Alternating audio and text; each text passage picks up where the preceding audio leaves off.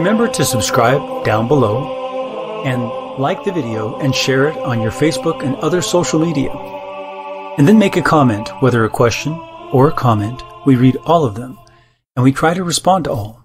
Okay, so today I'm going to give proof of God for the atheist, for the agnostic.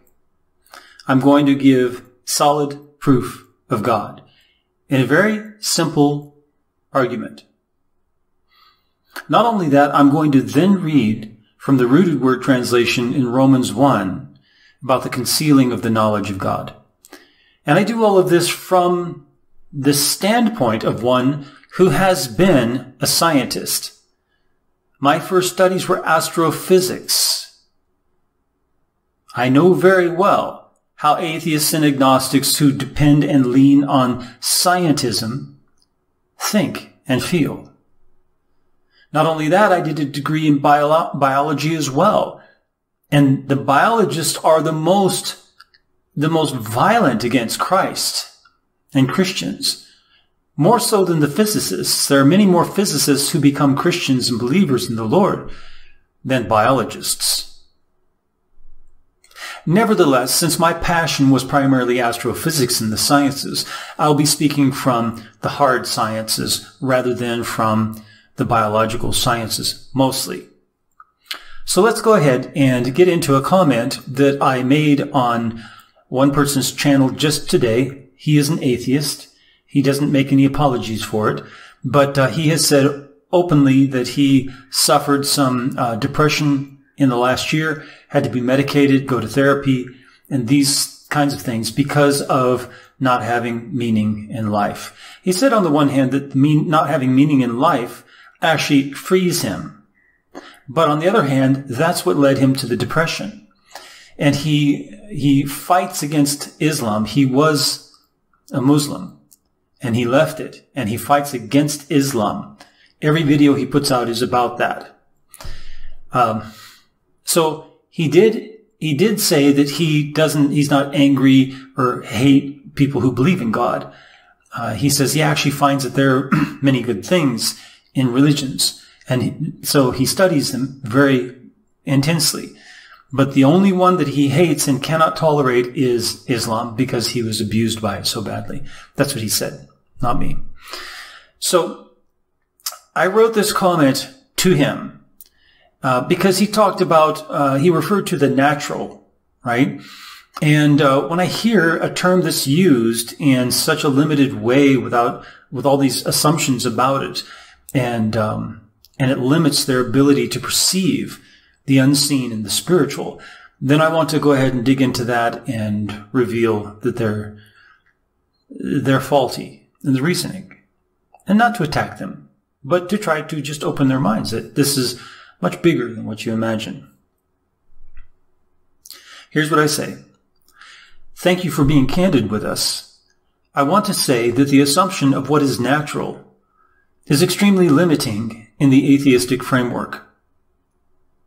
They take the scientific view of the natural, it's in quotes, as being whatever can be observed only with the five senses. Who said reality is limited to this? It is so egoistic to assume that nothing exists apart from what our own tiny organism is equipped to detect. Who are we? What are we? We're just an organism, tiny one, in the whole scheme of the universe.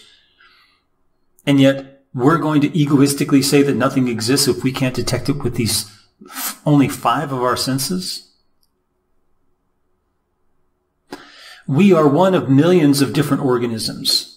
And who said that nothing exists apart from what organisms in general can detect with their senses? Because someone might argue, well, a lot of organisms have the sense of sight or the sense of touch. Even plants do. You have that sensitive plant where you touch it and the leaves close up, right? So you've got all of these different senses that are also located in other organisms. And so you could argue that, well, see, it's not just with mankind, it's also with organisms. Okay, so let's go ahead and follow that, right? And who said that nothing exists apart from what organisms in general can detect with their senses? Who has the authority to declare this is true? Certainly not any human or humans as a whole, since we are within both groups, humans and organisms. And this would stink of corruption to judge in favor of ourselves as the standard measurers of what exists and is real. That would be corruption for us to sit in judgment on that and decide that we're the standard measurers of reality. No, it doesn't work that way. The total mass of all organisms is a minuscule speck, close to nothing compared to the entire mass of the universe. The size of the organisms, all laid end to end, are nothing compared to the unfathomable distances in the universe. Nevertheless, there are things we detect that we do not detect at all by our senses. And I didn't say that, and we accept those as true, as existing. Thoughts, we cannot detect that with our senses. And yet they are real. We really do have thoughts. Otherwise, I couldn't be speaking to you. You say, but Ron, you're using your tongue to speak it, and so you hear it and you feel it with your tongue. Yes, but that's after the fact. That's not the thought. That's the results of the thought that prove to me that the thought really does exist. And that's the evidence that the thought actually exists. And yet we don't say, well, thoughts can't exist. You know, whatever's happening with your mouth and your ears are something else. No, we understand thoughts exist. Feelings. And that's even deeper. Feelings. Things that we feel that we oftentimes cannot even put into words. Sometimes I'm jealous of someone, and I know I'm not supposed to be jealous, but I can't stop that. Yeah? You ever feel that way? That's a feeling. That's real. How can you say it's not real? It's driving you. Of course it's real, and yet we don't detect that with our senses. The feeling. We detect the results of the feeling, but not the feeling itself. Number 3, moods. Oh man, you get a mood. People say, oh, well, that's hormones. No. Hormones can be involved, but moods can arise apart from hormones. You can put yourself in a mood by worrying about something. Hormones didn't create that. It did not create that. Your heart and your mind created that mood. You put yourself in that mood. And we can go on with other things that we cannot detect with our senses, yet they are real and they do exist. None of these are detected with our senses, even if we are influenced by them or imitate the results of our senses. For example, our thoughts imitate the results of our senses. For example, we see something and someone moves, right? And the results from our senses detecting that, we then take later and we can think of someone moving in that way, in that location, even though we don't actually see them now. We do not detect our thoughts or any of the others through our senses, yet thoughts, feelings, and moods all really do exist. And you can testify to this now, for sure, right? All right, the next thing I wrote. Some people may never feel happy in their lives, yet some do.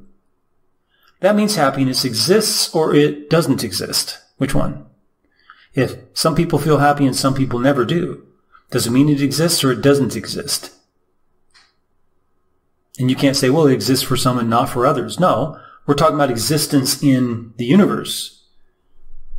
Does it exist or doesn't it exist? It means, of course, it exists. If it exists with one person, it exists in the universe. If I have a Mercedes and you've never seen a Mercedes, does a Mercedes exist or not? The answer is obvious in this case. Yet when it comes to God, people get crazy to try to prove he is not real. I have encountered him. Some have not. Does he exist or not? Of course, even if one person has encountered God and no one else has, then God does exist. What if no one has ever encountered God? If he exists but remains hidden from men, then he exists. It is not dependent on whether the one judging God has ever detected God's existence or not. You can sit and try to judge whether God exists or not, but that doesn't give you the right to say he doesn't exist because you've never encountered him.